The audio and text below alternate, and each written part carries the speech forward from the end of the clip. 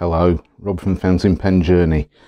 Happy New Year to your first video of 2020 and the first video of a whole new decade. So welcome to the 20s. Welcome to my Fountain Pen Journey. It continues as promised. Now, I'm going to start this year with a pen mail video. A whole bunch of stuff arrived today, rather unexpectedly. Some of it is running along the same sort of theme, some of it isn't, which is rather unusual for me. I made a bit of an impulse buy, and well, let's just get straight into the pens and see what we have. Now, first up, we have got a pen pouch, which both of these came from Chinese Pen on Etsy, their Etsy shop. So what's in here?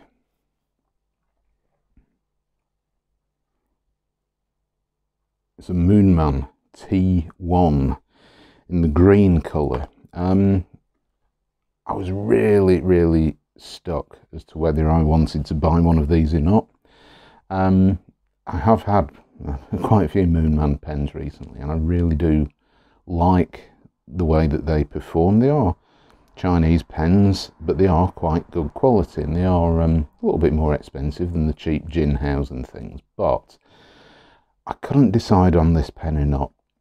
It's got so many different elements to it that I actually thought, well, I haven't got anything like this in my collection, so I thought, well, do I get it, don't I get it? But I went for it. It is available in different colours. This is the green version. There is a very similar sort of blue version, which is very similar in colour to the Delight Classic Alpha blue that I showed you in a pen mail just before Christmas 2019. So I thought, well, I don't really want that. There was a grey colour, but that looked it looked plasticky, and there's a pink colour as well. They're all clear colourless demonstrators with metal caps. Now the metal cap is quite weighty. It certainly adds a lot of weight to the end of the pen. Let's unscrew it so we can have a look at the business end. Now, Moonman nib. I believe that this is a medium that I ordered, and it has got a metal section which is sort of, I'm trying to get this to focus, sort of textured, so it's not too slippery. It's quite a decent length section. The threads don't interfere with the grip at all. It's round, so plastic feed, nothing really to say about that. It is a piston filler. Now, I saw these pens for sale a while ago, didn't know whether to take the plunge or not, but I decided to do so. And I saw that Roscoe's Pens on eBay was selling these pens at least twice the price that you can get these pens from China, which I thought was quite honestly a little bit cheeky. Am I impressed with this pen? Well, I haven't inked it up obviously yet, and I will do a full review once I have done that. I'm not a fan of metal and acrylic pens. Metal and acrylic together, it doesn't really do it for me. However, I was quite pleased to see that there's no threads actually on the acrylic. They are on the metal section, and it has got a plastic insert in there, black plastic insert, which has threads on. So that is what marries the cap to the pen. Piston filler. Now, Roscoe's Pens, I don't know what he was playing at really, because the description he put on, certainly on his Facebook page, said that this is a piston filler. It can be eyedroppered, and it can also take standard and international cartridges. Now, as far as I'm concerned, this does not unscrew. You wouldn't want it to, being a piston filler. So yeah, I don't know what he's on about, but yeah, it's the Moonman T1 is definitely a piston filler, and it will have a decent capacity. The piston doesn't lock in place, so that is something to be aware of. And it does post, not very deeply, not very securely, And even though that cap is metal, it doesn't add too much back weight to the pen because it sort of rests on your hand here. Obviously, if you've got smaller hands, it's going to possibly be a bit more back weighted for you. But it is an attractive colour, and it is a different type of design to all the other pens that I have, and it's unscrewing the... There we go, first design flaw. So, the cap fits onto the piston filling knob. Doesn't actually go onto the barrel, so if you're writing with this and you're accidentally sort of turning the cap in use, you're going to expel ink all over the place. So yeah, be aware if you do decide to purchase this pen. The cap itself does seem to take quite a few turns. Let's just count them. 1, 2, yeah, I'd say just over 2.5 turns to uncap the pen, and it is a comfortable length without posting the cap.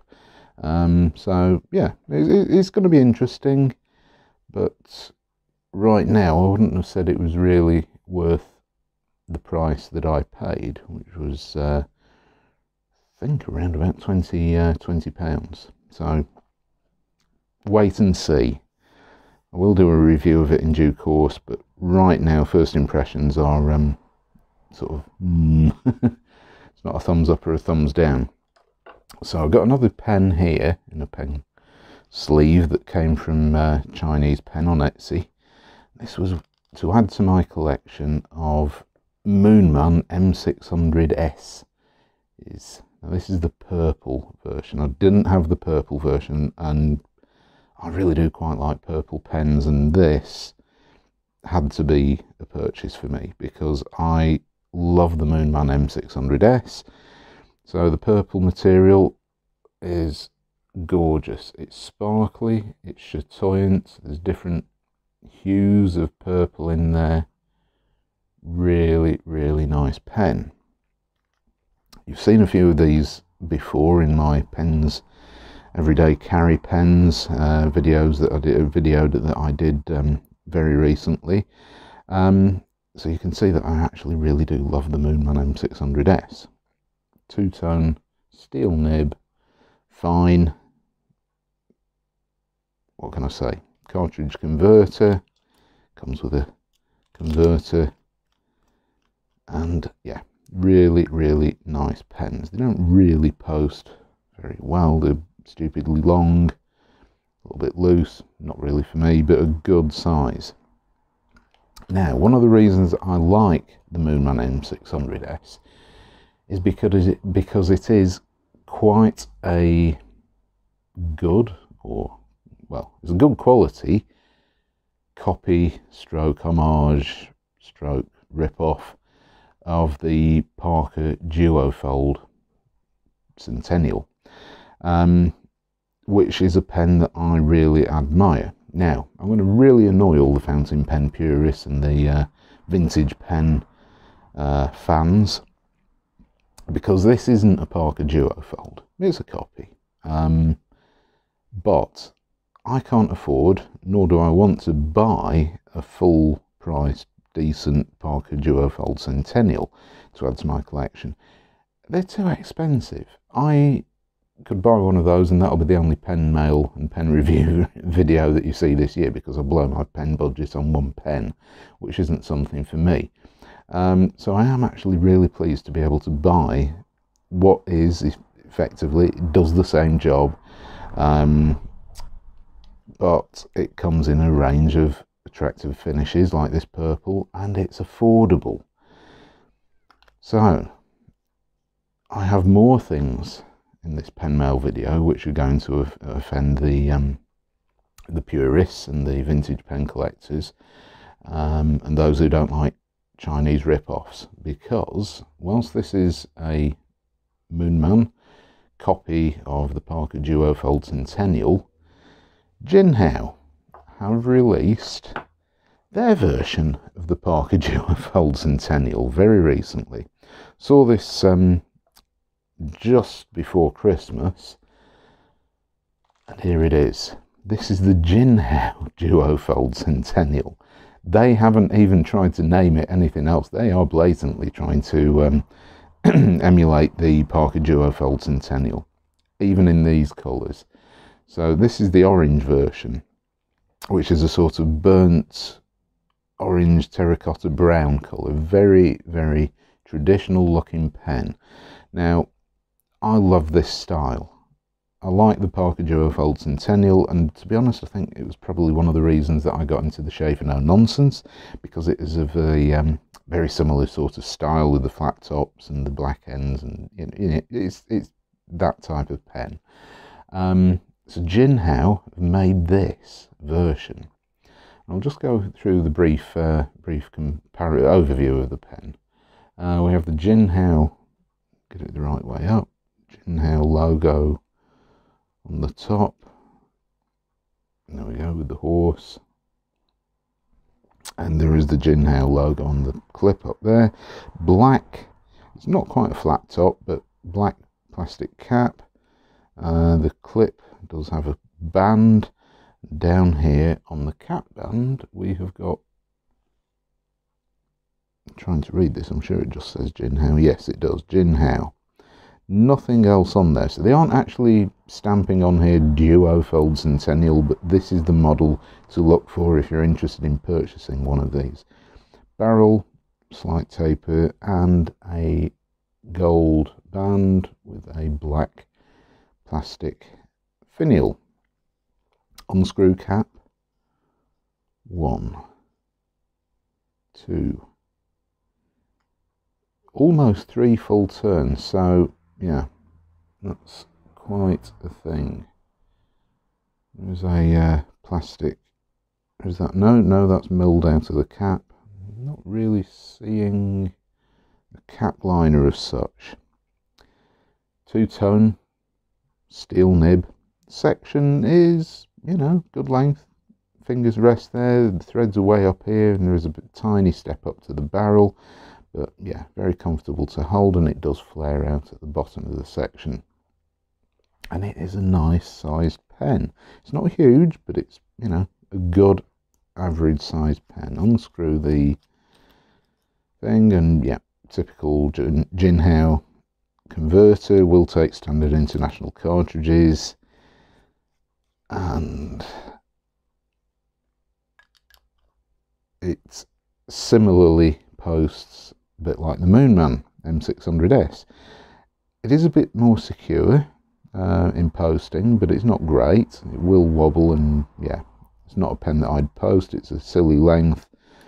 So posted, not for me. Unposted, it's a decent size. So let's do a comparison of the Jinhao Duofold Centennial and the Moonman M600s. So plain top on the Moonman M600s. There is the gold cap finial, which retains the clip on both pens. Now the clips are different. On the Jinhao we have this ball clip, which is nice, quite a decent bit of spring. Decent bit of spring on the Moonman, but it is an arrow shaped clip. And further down we have a single gold coloured cap band at the base of the Jinhao cap, whereas the Moonman has 2 gold bands and then the bottom of the cap there. Bottom of the pens, yeah, not a lot in it. Very, very similar. Yeah, very similar. So as for the sizes, well, they are almost identical in size. The Moonman is maybe a millimetre longer, and there are differences with the caps. So the Moonman M600s has a slightly longer cap, and obviously the cap banding on both pens is slightly different. Uncapped, let's have a look at the pens. Now you will notice something here. They both have Jinhao nibs. So Moonman, yep, you're borrowing Jinhao nibs. I did have a play around with these. Now, the sections are very, very, very similar in length. However, the Moonman is a slightly smaller diameter section than the Jinhao. I don't think, to be honest, you're really going to notice it, but it is there. So keep the Jinhao on the left for now. So put the two together and you can just see it is a little bit narrower on the Purple Moonman. And if we put the nibs next to each other, you'll see that the Moonman is a couple of millimeters longer than the Jinhao. So they're not identical. It's not like they're the same tooling, same components, all of them. So they are two very different but very similar copies of the Parker Duofold Centennial. Now the Jinhao pens, I'll pop the Moonman out of the way for now. Jinhao pens, we've talked about this. Now, up to now, as far as I'm aware, there are only 3 colour variations of the Jinhao Duofold Centennial. So there's the orange. There is also this rather attractive grey colour, which is I'd say it's a warm, marbled grey. It's not brown by any stretch, but it's definitely not a blue grey. It is coming out quite grey under the camera lights, but it's much more of a warmer marble sort of colour, and it is an attractive plastic. Don't know what sort of plastic material, could be acrylic, but yeah, you see it's all very much the same. You know, these are classic designed pens. And I also bought the third one, which is white. However, it's more of an ivory colour with some sort of it's not marbling, it's more striations in the material. I'll try and get this to focus.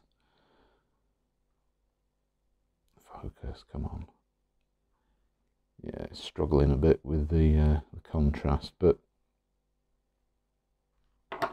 move these out of the way. So yeah, there is this white version as well. So if you're after a more traditional colour than the Moonman M600s, which usually are quite attractive colours, then the Jinhao Duofold Centennial pens are a very nice looking alternative. So I'm really happy with these. Very affordable. These Jinhaos are much cheaper than they're less than half the price of the Moonman M600s. So I think I paid something in the region of £6 or £7 for each one of these pens, including shipping from China. So they all turned up, and yeah, very, very, very happy with those. So there goes my pen mail for the, there's more, don't hang up yet, for the Jinhao Duofold Centennials. Now I have got one more package here which came in this absolutely massive bubble wrap envelope, bright orange, from Korea, South Korea, I must add. Excuse me. So let's get this out, because I was actually quite surprised at how big the box was. Lamy special edition. There we go. So massive box. I'll just use this pen as a comparison. So huge, huge, huge, huge box. So what is in this box? Well, it's a Lamy Safari. Now, I love the Lamy Safari. I do have a bit of a love-hate relationship with it, because when I first started my fountain pen journey, I hated the design of it. Didn't like the looks. Bought one in a job lot of pens from Europe. Tried it out and really, really loved it. And I find that when the nibs are good, they're great. writing pens, really love them. So I've ended up buying various different colours, getting a fairly decent collection of Lamy Safari pens. And they did do, many years ago, a brown version of the Lamy Safari, which is stupidly expensive. And then they also did the Lamy Safari Special Edition, which was, I believe, a South Korea exclusive, or certainly the Far East exclusive, brown version of the Lamy Safari in association with Line. Now there's the little brown bear.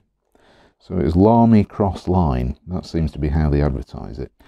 And Line, if you don't know, is a messaging service, an online messaging service similar to WhatsApp, various other platforms out there, and it's very popular in the Far East.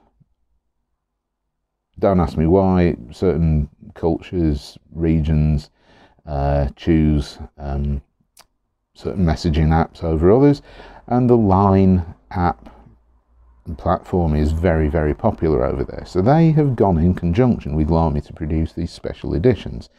So on the box we have, back to the basics, the 5th encounter of Lamy and Line Friends. Now the Line Friends are these two little characters. There's a brown bear and a yellow duckling. It also says a quality present to make your working environment extra impressive. Line Friends, Lamy logo and stuff, and designed by Line Friends, copyright Line and Lamy, Line Friends, and yes, even on the back. So huge box. Let's slide the lid off and show you what is inside. Oop, I just popped him out. So in here we've got an insert. So we've got the Lamy Safari brown pen, brown plastic pen.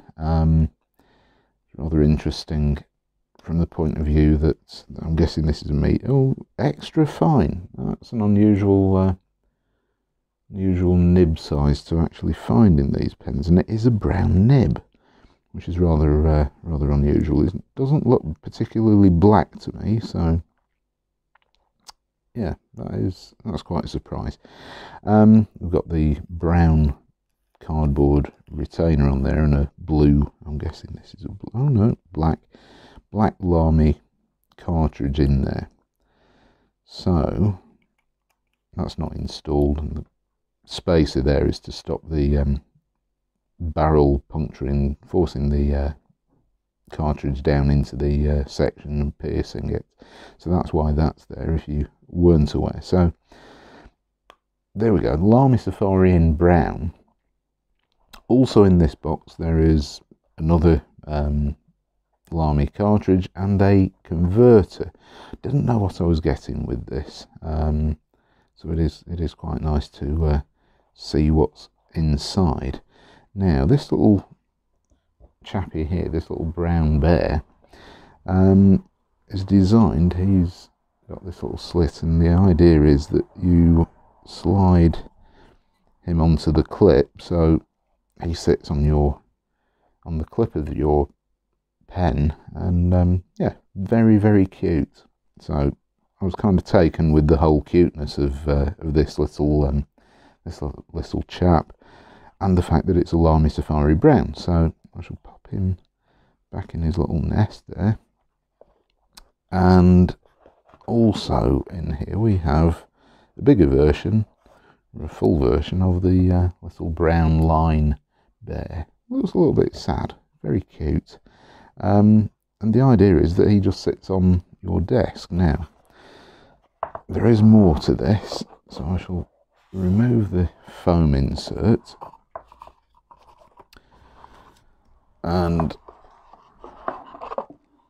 pop the box over there, and there is this rather heavy duty tray.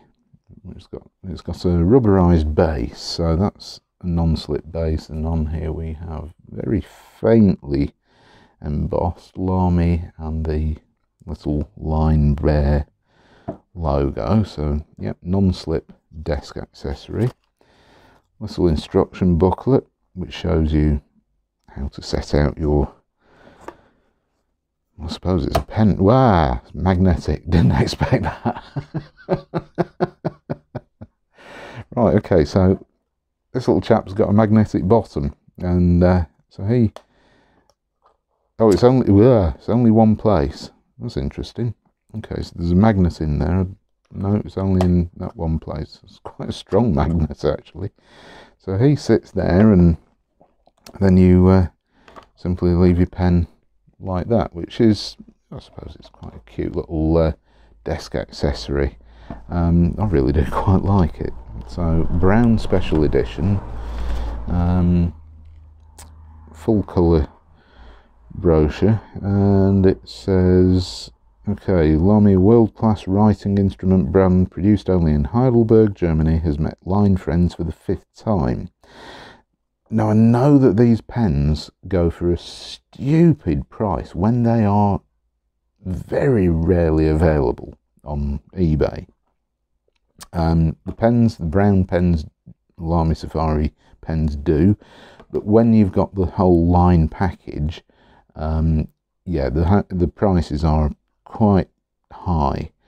So what can I actually say? Right, well, I didn't pay full whack for it, because these, I thought these might have been new old stock, because it was advertised as being brand new, and it really was. I mean, I had to take all the wrapping and cellophane off and everything else to find out what was inside the inside this box. So the whole package is new, so I'm guessing that they are redoing these, and I think the Duckling version is also part of this 5th edition, special edition. And it says here, meet our special edition, which includes a paperweight and pen tray. It will make your desk wittier and your work exceptional. Okay, so right, this is the magnet part of it. Okay, so you put your papers in there, and he sits on them and stops them blowing away, which is, that's quite good. I don't know whether this is going to make my work exceptional.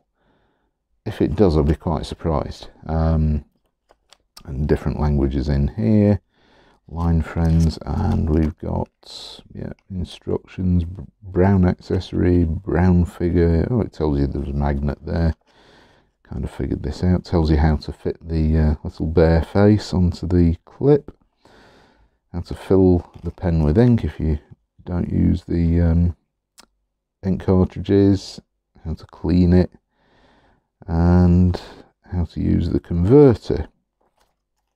So there is the full package with the pen and the rather cute little bear, and that's I think quite a good way of starting 2020, with quite a nice nice little cute bear and a brown pen and some Parker Duofold rip-offs. So thank you very much for watching. There will be reviews coming, and I've got all sorts of plans for 2020, loads of different things, because I want to talk a little bit more about inks that I use, because I know that some of my viewers do comment and say that's a beautiful ink, so probably go through some of my ink notes, things like that, so you'll see a few more ink reviews as well as pen reviews and pen mail videos and other fountain pen related stuff. So stay tuned for that this year. Hit the subscribe button if you want to get notifications when I put the new videos out. I don't want to teach you how to suck eggs, you know how to do that, but if you are interested, then that's one way you'll find out first about what new pens I have bought and what's arrived in the post. So thank you very much for watching, and I'll see you next time. Bye.